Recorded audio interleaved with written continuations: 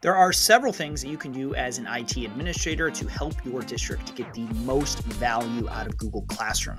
As a former high school teacher, I have seen firsthand how big a difference some of these changes can make on my classroom and ability to teach students using Google Classroom. Let's check out some of the key features in the admin console together. Hi, my name is John Sowash. Welcome to the Google Admin Bootcamp. Let's get started by visiting the Apps section of the Admin Console, and then we'll go to Google Workspace and then scroll down to Classroom. There's really not a whole lot in here, but I want to walk you through a couple of key things. Probably the most important is going to be right here under General Settings, and that's going to determine who can create classes. Now, I recommend that you set this to verified teachers only. Now, how do you verify a teacher? It's very simple. Anyone who is a member of this Google group called Classroom Teachers is a verified teacher and will have the option to create a Google Classroom course. This group is automatically created by the admin console. It is very important that you not delete this group. This group is necessary for Google Classroom to function normally. Now, when you set it to verify teachers only, you need to make sure that your instructional staff are all listed as members of this group. Now, they're not going to use this group. They don't need to know they're in this group. They're not going to send messages to this group. This is more of an infrastructure piece that allows Google Classroom to know who's a student and who's a teacher. One of the common things that I see when I visit schools is forgetting to add new hires to this group. I do professional development. I say, let's go create classes. And then all the hands of the new teachers go up, says, I can't create a class, I can only join it. And so you need to make sure that those new hires are in here. You also need to make sure that somehow students have not gotten into this group. And it's not uncommon. I have seen it happen. So make sure that this is a good, clean group, and Google Classroom will work just the way it's intended. All right, let's look at the second thing that you want to do. So we just looked at who can create classes. Now let's look at who can join classes. Here's our class settings. This is up to you. It really depends. Most of the time, you're going to say who can join classes, any workspace user. If you set it to any user like mine is, that would mean that someone with a Gmail account could potentially join a class. I run courses for the general public, so that's how I have mine set. But most of the time, you're going to want to do workspace user and probably just classes in allowed list domains. Those allow list domains are listed right down here.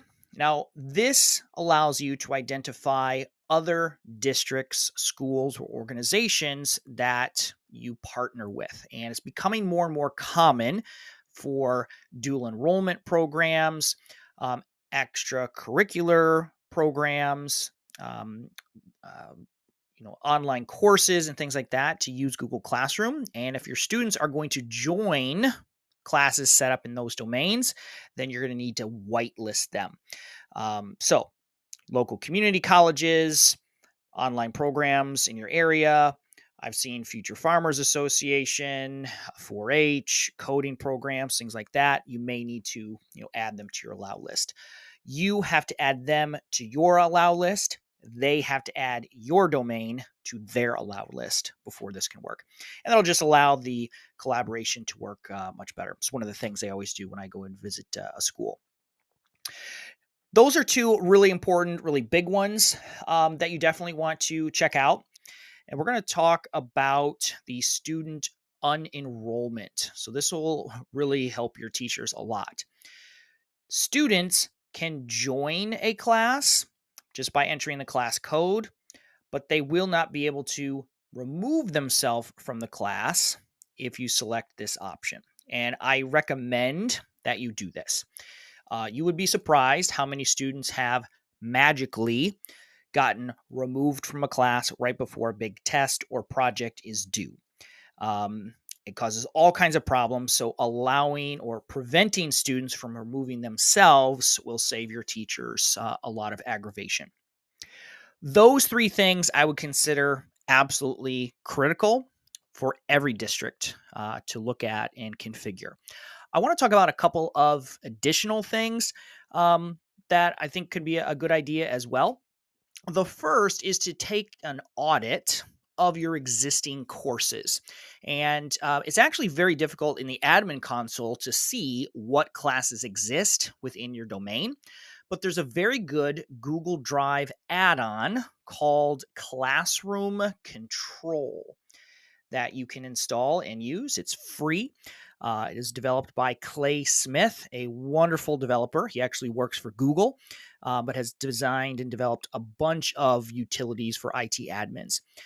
Classroom Control is an add-on for Google Sheets that will list all of the classes in your domain. I'll go ahead and list it.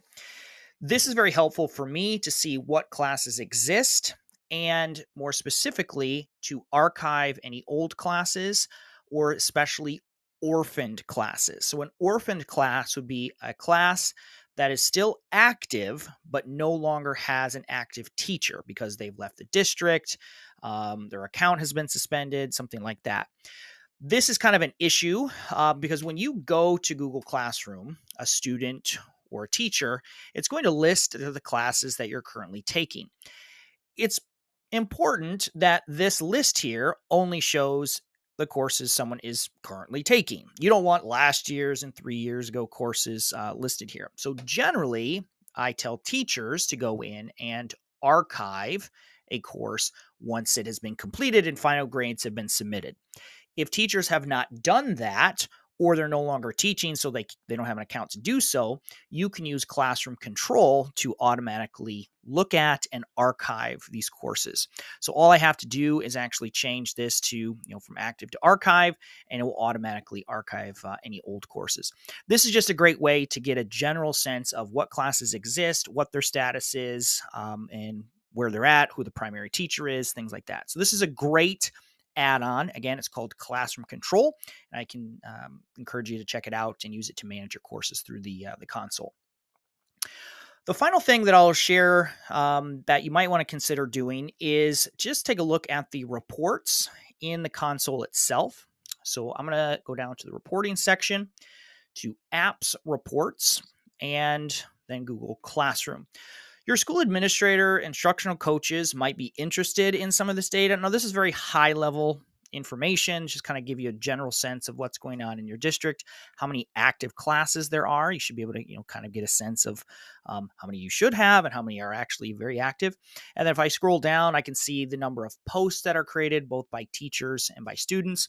At the beginning of the year, I can see, I should see a big spike in courses that are created as we get started. These are all included with the free version of Google Workspace. There are some more advanced reports that you can get if you upgrade to the EDU Plus version of Workspace, but this will get you started at least. I'd like to encourage you to check out my second video if you are an EDU Plus subscriber, where I'm going to go through the configuration for some of the premium features, such as grading policies, school matches, creating roles so that tech coaches and administrators can visit other classes, and reviewing and approving Google Classroom add-ons.